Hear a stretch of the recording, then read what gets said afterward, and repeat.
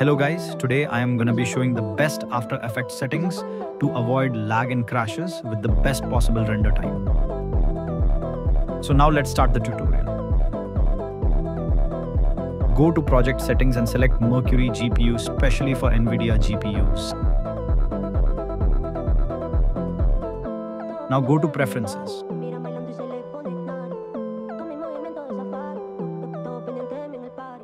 Copy my settings in the preview tab.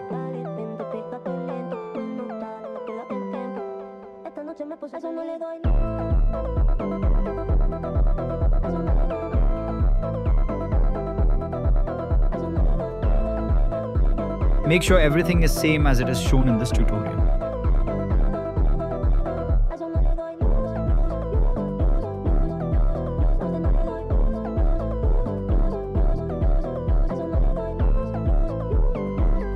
Adjust the disk cache size as you like. It should be at least 25 GB or more. Disk cache location should be in SSD drive, and make sure to purge disk cache after every edit.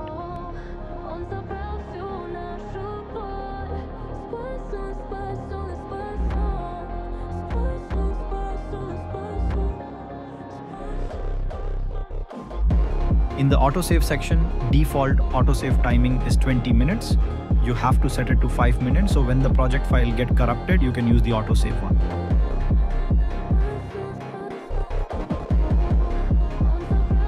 Select the most low value on the RAM section. You will find one more option there named multi-framing rendering.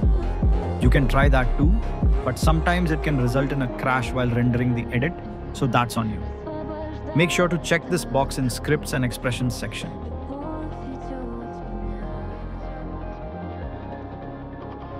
Now hold Shift and go to Preferences, then General again.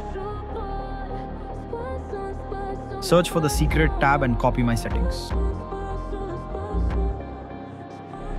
Search Graphics Settings on the Windows search bar and copy me.